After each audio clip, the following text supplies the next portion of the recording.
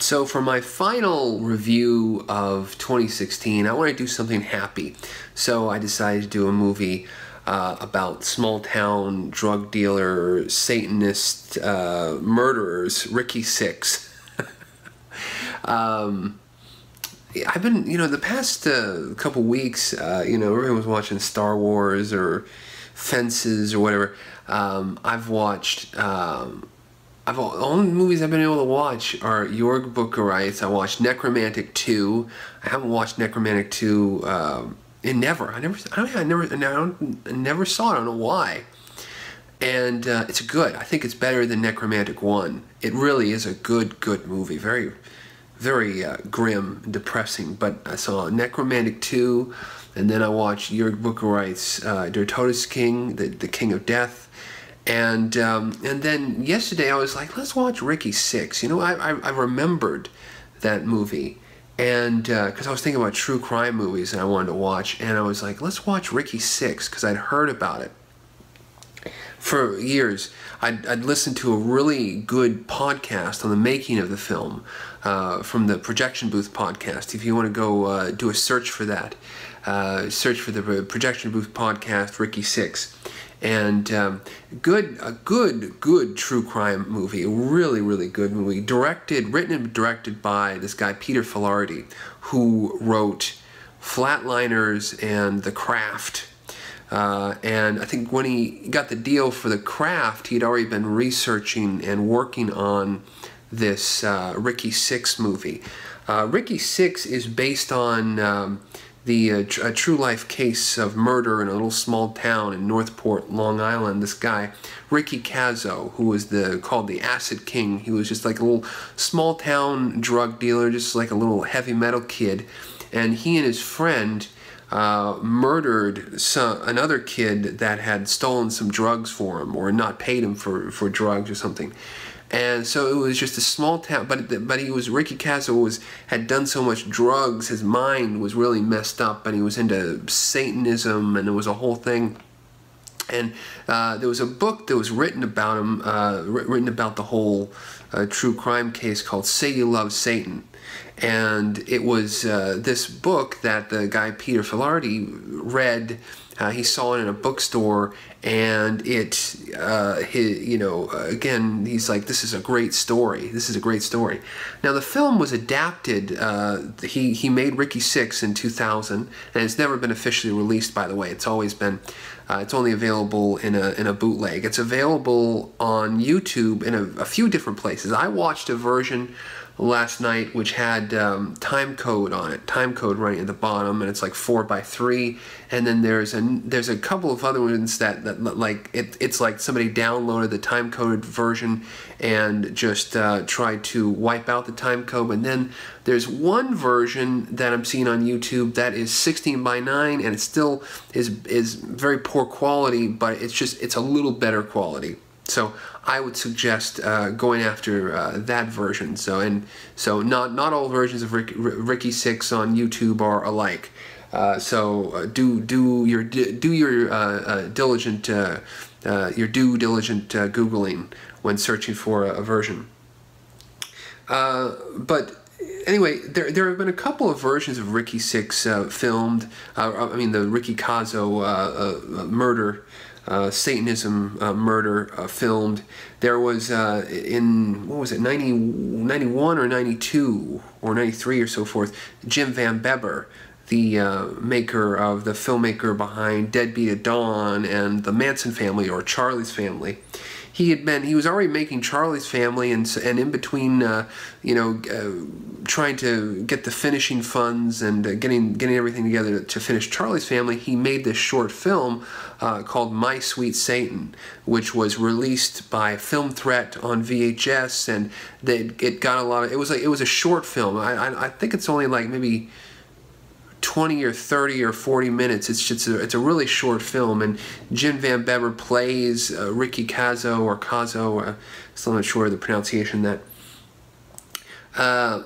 But it's very much like a 90s update of the whole Ricky Kaso, and it's very much in the Jim Van Bebber style. It's very much this, some people look like they walked out of a Nine Inch Nails video from the late 80s, early 90s. They're like an extra, and so they got the dreads and the hair and all of that stuff. And it has some interesting stuff. I mean, it has a really incredible murder scene at the very end of the film, but you have to get through a lot of boring shit to get to that murder scene and in My Sweet Satan. Though to its credit, My Sweet Satan has a better title than Ricky Six, which you're like, what is Ricky Six? Ricky Six. You know, I mean, it relates to his name. He was 18666 and all that. But you gotta, My Sweet Satan is very clearly okay. Okay, that's about Satanists and heavy metal and young kids and on drugs, killing people and all this stuff. But it's right up the alley from the Deadbeat at Dawn filmmakers. It's right up his alley. So. But Ricky Six is a far more, I mean, it's a feature-length film, and it's a far more nuanced portrait of the whole Ricky Kaso thing. It's a simple story. I mean, it's just a young kid, a disaffected, youth in a small town, and the real story took place around 1984. So, it's the golden era of the early 80s, Alice Cooper, Ozzy Osbourne, heavy metal, backwards masking lyrics, drugs, and this guy Ricky Kaso is the acid king, the local drug dealer, and you see in the film, Ricky Six. The Ricky Kaso character in Ricky Six, who's called Ricky Cowan, they changed the name, is a lot different than the way Jim Van Bebber portrays him, and I think the Jim Van Bebber Ricky is more of this kind of a punky, really angry, whacked out, wigged out dude, and the Vincent Kartheiser portrays this Ricky Cowan and Ricky Six, and this is very kind of like this early 80s, just this guy who is just obviously done a lot of drugs, and his mind is bent and warped in a way that he is just out there, and his spiral into this insanity of drug abuse and his obsession with Satanism and power and control. It's very, Ricky Six is not like a shock horror movie. It's very much kind of a coming of age type film where you just see the development of this character and his friend Tommy. I believe that's his name. Is that the real person, or?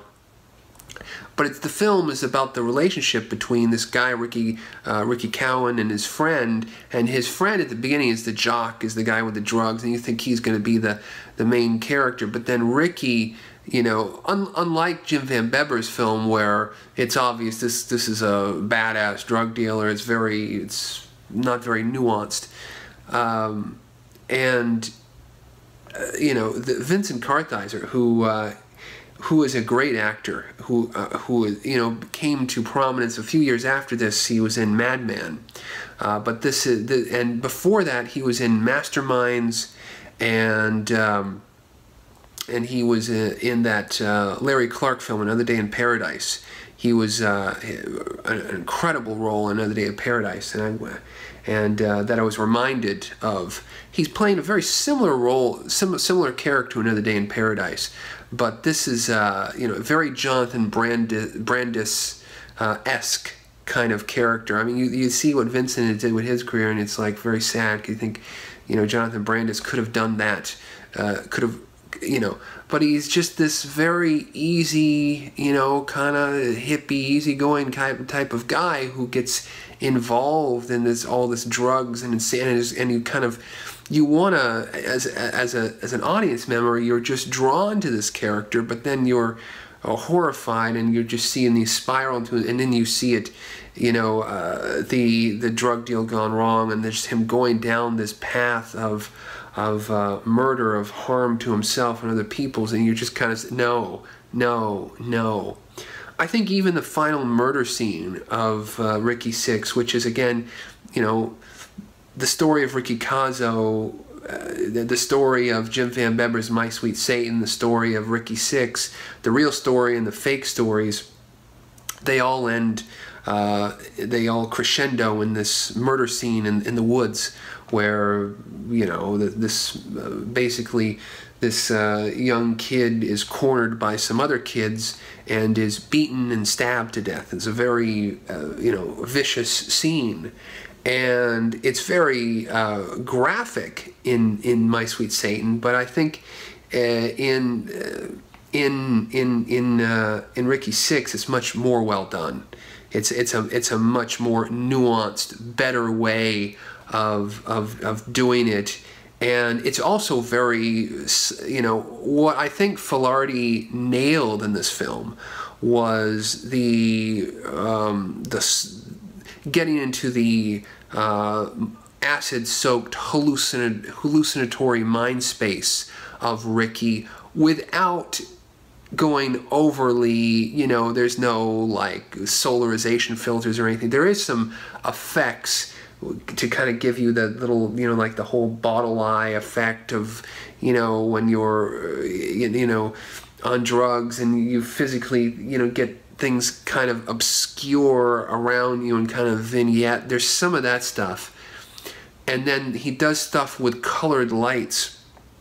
You know, when there's a scene where Ricky and his friend are walking down the street, you know, and it's just a cold night, and they drop acid, and suddenly and it would be beautiful in 35mm. It's very difficult to tell in this bad VHS, you know, screener copy on YouTube, but the houses are all lit with these weird colored lights, and this guy, they're walking down the street, and it feels very real, and you're getting to the headspace. And this final murder scene, it's this very hallucinatory thing where people are kind of in different places and looking, and, you know, Ricky is murdering this guy, but the people around him are just kind of going, It's a weird movie, because, you know, I mean, Victor Kartheiser was, you know, kind of like, you know, known from Masterminds, and so he was kind of like doing like a Disney type movie, and then, you know, Another Day in Paradise is not a Disney type movie. It's very graphic. And again, this kind of just follows in that. And then also the movie has, who is in it? Oh, Patrick Renna. You know, that young kid, that young freckle-faced redhead from The Sandlot. And what else? He did a lot of, you know, you just see him and you're like, oh, that's that kid from The Sandlot. He plays one of Ricky's friends, and he's there for the murder as well. And it's very subversive to see this, like, this 90s very wholesome Disney child actor type of guy doing smoking grass and doing drugs throughout the entire movie. It's very, very subversive. I mean, the movie does have a lot of drug content, but there's not really a lot of sexual content. It's a very restrained film. It's the portrait of restraint. It's all about the drama. These kids growing up in this small town, trying to find themselves, and it's a very real. It feels like a very realistic portrayal of what the early '80s in that kind of, you know, New York Hamlet type of tiny little town, you know, what that must have been like. It feels, there is a feeling of authenticity there. It also reminded me a lot of that movie by Vincent Pereira that I really loved called A Quiet Place. That was also about two friends, and one of the friends, you know, and their friendship kind of spiraling off into death and disorder. And that movie also had a really incredible performance. I always want, well, A Quiet Place was like 2000. It was the late 90s as well. So it feels almost like A Quiet Place was almost at the same time or a little bit before this movie. So I don't know if there were. I doubt there was any inspiration. I think maybe Vincent was inspired by Ricky Kaso. Maybe he might have been inspired by Ricky Kaso or some other story or so forth. I'm not sure.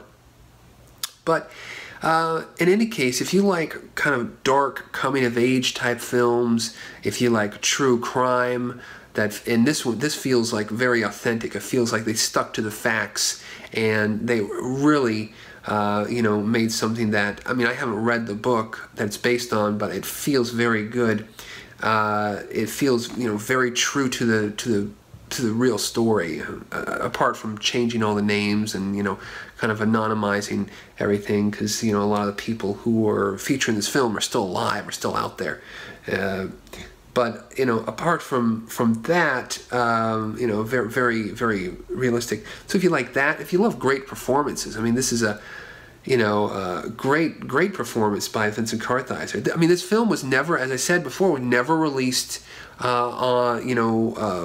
officially. It played film festivals, but then there were issues with the music rights, and then it was just one of those. So many films are stopped from being released because there are investors in the film, which are either a bank or other private investors, and they just want a check for $5 million to fall in their lap, and that never happens. They never get the type of distribution deal that they want, so they kill the movie and they're never released. I've seen, known a lot of people.